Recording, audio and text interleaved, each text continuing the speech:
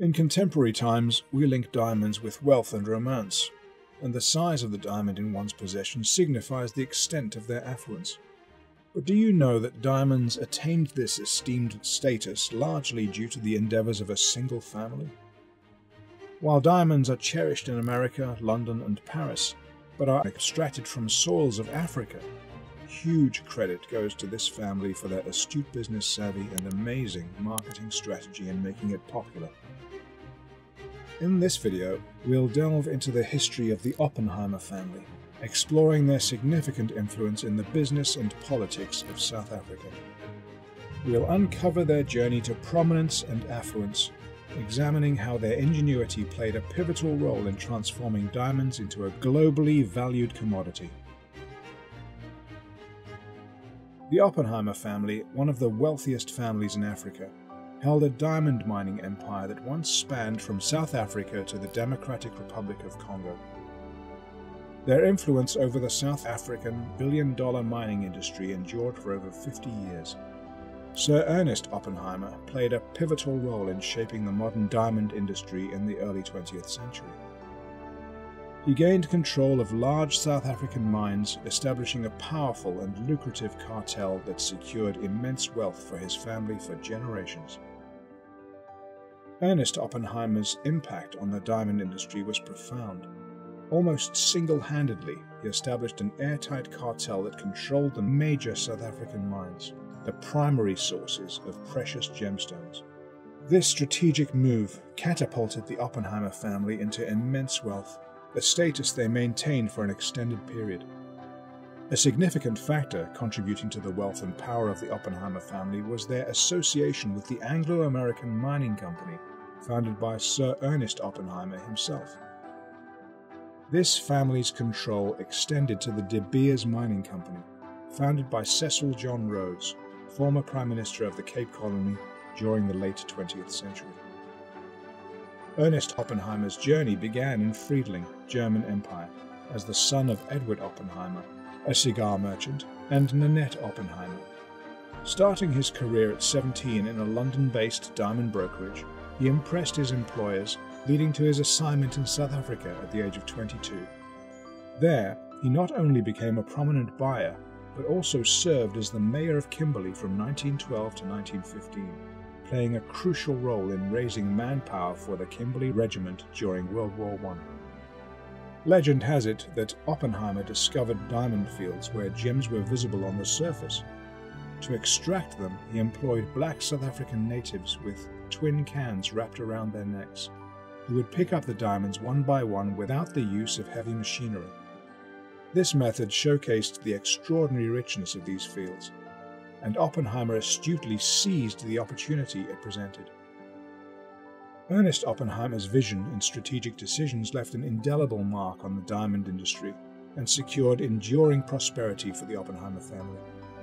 On June 19, 1906, Oppenheimer married Mary Lena Pillock from London, with whom he had 2 sons. Following her death in 1934, he remarried Caroline Harvey, the daughter of a knighted Briton.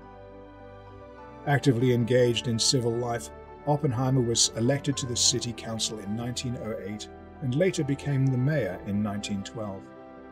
During the First World War, he played a crucial role in establishing the Kimberley Regiment and organizing labor for the construction of a railway line between Upington and the Namibian border.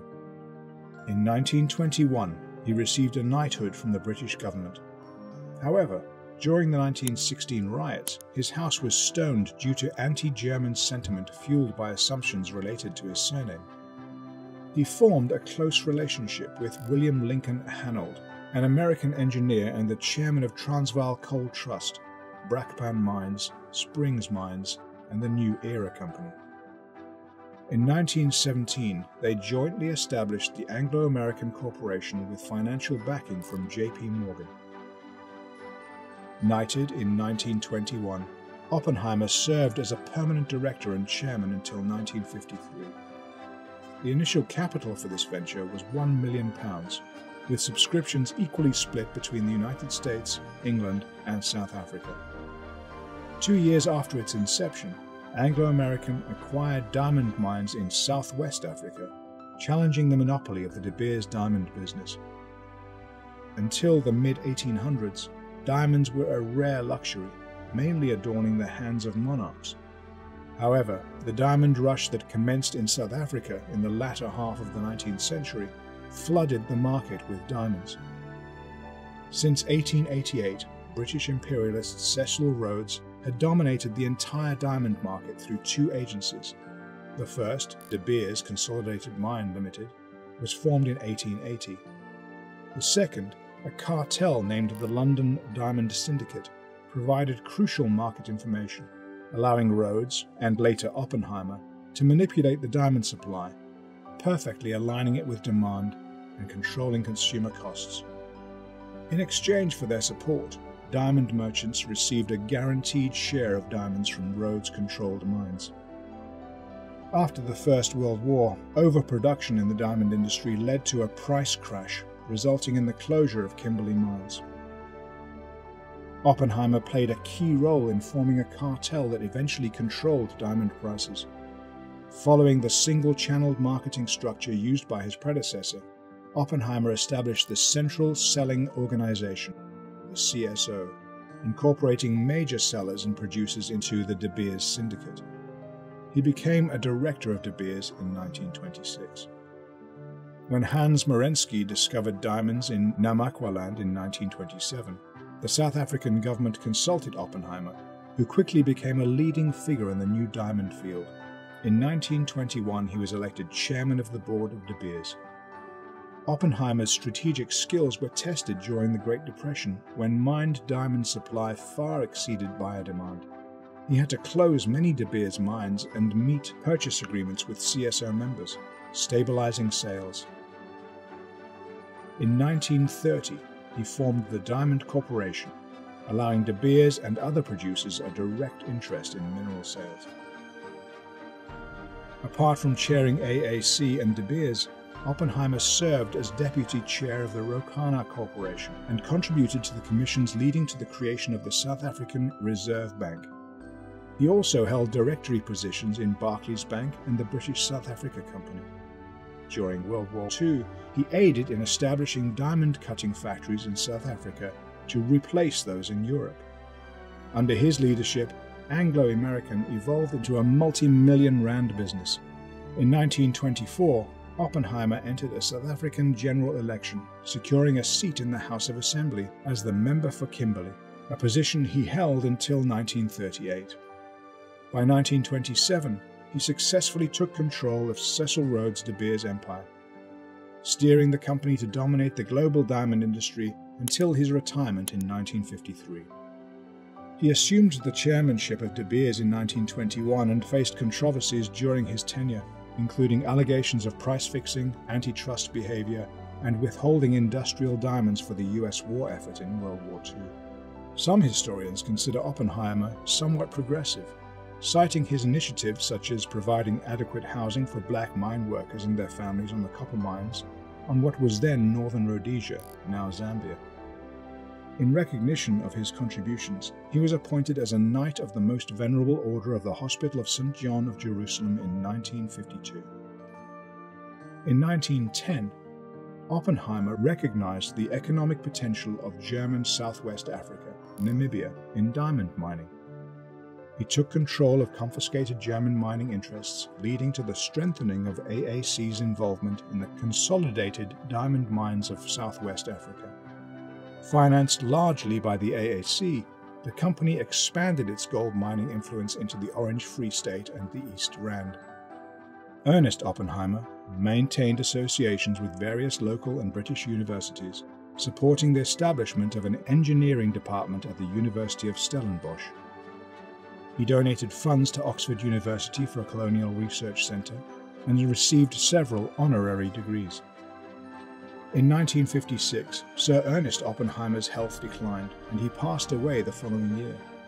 His entire fortune was bequeathed to his only surviving son, Harry, who continued in his father's footsteps.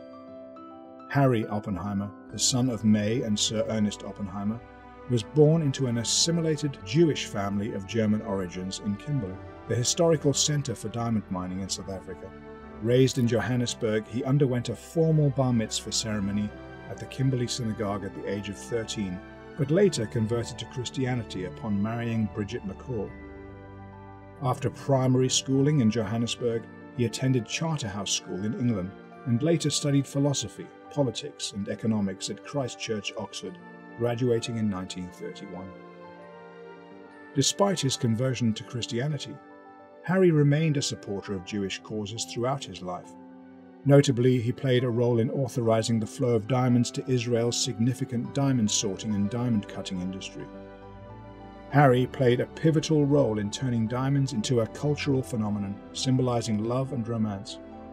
Teaming up with NWA, an American advertising agency, they spearheaded a campaign that shifted public perception of diamonds from mere precious stones to indispensable elements of courtship and marriage. Over time, Eyre successfully persuaded young men that diamonds were the ultimate expression of love and convinced young women that they were essential to romantic relationships. Harry Oppenheimer held the position of chairman at Anglo-American Corporation for an impressive 25 years and chaired De Beers Consolidated Mines for 27 years, retiring from these roles in 1982 and 1984 respectively. His son, Nicky Oppenheimer, assumed the role of deputy chairman at Anglo-American Corporation in 1983 and later took on the chairmanship of De Beers in 1998. Mary Slack, Harry's daughter, resides primarily in Brenthurst, a Johannesburg suburb, with additional homes in Muizenberg and London. She also owns Wilgerbos Driftstud, a thriving thoroughbred breeding farm located approximately an hour and a half from Cape Town.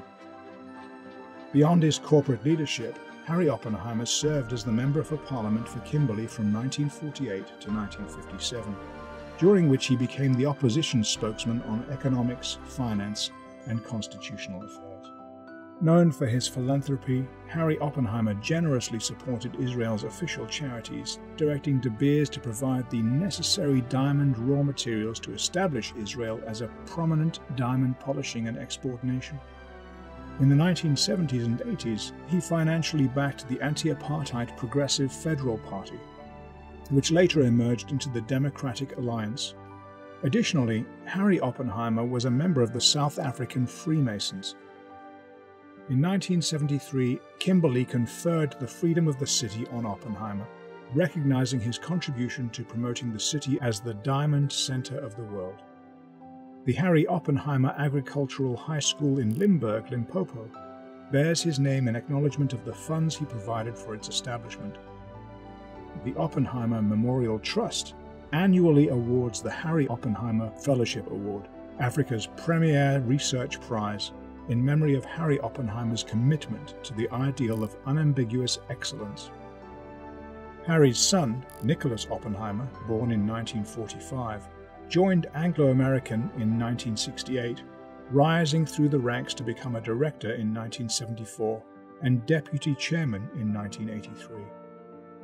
He held key positions including deputy chairman of the Central Selling Organization, now Diamond Trading Company, in 1984, deputy chairman of De Beers Consolidated Mines in 1985, and chairman of the Diamond Trading Company in 1985. Serving as chairman of the De Beers Group from 1998 to 2012, Nicholas retired when the family stake was sold to Anglo-American in 2011. In 2000, De Beers underwent a transformation in its business model due to factors such as the decision by producers in Canada and Australia to distribute diamonds outside the De Beers channel and the escalating negative publicity surrounding blood diamonds. To protect its image, De Beers restricted sales to its own mined products. The evolving dynamics of a more fragmented and competitive diamond market, coupled with increased transparency and greater liquidity, led to a decline in De Beers' market share of rough diamonds. From a peak of around 90% in the 1980s, the company's market share dropped to 29.5% in 2019. Recognizing these shifts, the Oppenheimer family announced in November 2011 their intention to sell their entire 40% stake in De Beers to Anglo-American plc. This transaction increased Anglo-Americans' ownership of the company to 85%, with the remaining 15% owned by the government of the Republic of Botswana. The deal, valued at $5.1 billion in cash, marked the end of the Oppenheimer dynasty's 80-year ownership of De Beers. As for the reason of the sale, apparently there is no one in the Oppenheimer family that wants to continue in the diamond business. Nicky Oppenheimer featured on the Sunday Times Rich List in 2018 as the 23rd wealthiest individual in the United Kingdom, boasted a reported fortune of £5.5 billion. He secured the title of richest person in South Africa on the Forbes list of the world's billionaires for both 2019 and 2020, with reported fortunes of $7.3 billion and $7.6 billion respectively as of August 2020. The Oppenheimer family has channeled a significant portion of its philanthropic endeavors towards preserving the heritage and cultural significance of the South African region. They have also actively contributed to broader community upliftment in areas such as education, health, nature conservation, and the arts. In 2005, Nicky Oppenheimer and his son, Jonathan, established the Brenthurst Foundation as a platform to engage in discussions on strategies and policies aimed at strengthening Africa's economic performance and fostering inclusive and sustainable development. Environmental and conservation issues have long been a focal point for the Oppenheimer family. Collaborating with De Beers in 2006, they played a key role in establishing the Diamond Route. This initiative aims to maximize the potential of their properties for conservation, research, and environmental awareness purposes. The Diamond Route connects 8 sites across northern South Africa, ranging from Namaqualand on the west coast to Kimberley, north to Tswalu in the Kalahari, and to the Brenthurst Gardens in Johannesburg. It extends eastwards to the Ezemvelo Nature Reserve and northwards to the Venetia Limpopo Nature Reserve in Limpopo Province. Since 2015, Oppenheimer has also served as a Rhodes trustee. While this family has opted to relinquish its control over the global diamond supply, their invaluable influence in shaping the industry for numerous decades remains unparalleled. And if you thought that was interesting, watch the next video to see another family that commanded enormous wealth to become a global phenomenon.